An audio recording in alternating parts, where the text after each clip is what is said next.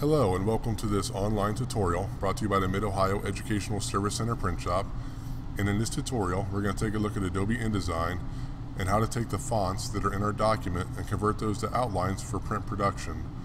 Oftentimes here at Mid-Ohio, I get asked why it is important to convert the text to outlines before submitting the file for printing. And oftentimes when we are creating files, we are using fonts that are unique only to our system, and we want to ensure that no matter who opens up our documents, everything appears exactly as we have intended. So for example, if I come up here to this text box and double click in it, you'll notice that when I highlight the text, it still has a font attribute associated with it. Before submitting this for printing, I want to ensure that I convert this text or this font to an outline,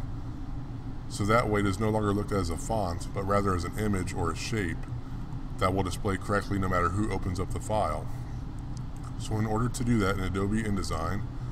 we're going to go ahead and click on the text box. I'm going to go up here and select Type, and in the drop-down menu, select Create Outlines. And what that is going to do is it's going to remove the font attribute associated with this text box and make it a series of paths or outlines that are forming this image. So for example, when I select on the Direct Selection tool, you'll now notice it is a series of paths that is forming this font outline, and this will display correctly no matter who opens up the file on their computer.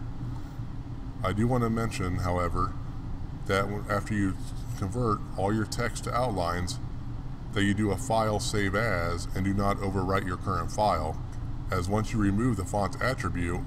the text is no longer editable, and if you have to go back and make further changes to your document, you want to ensure that you have a backup file saved so that you can do that. I thank you for your time, and please look for our next video, which will cover using the Align tool in Adobe InDesign.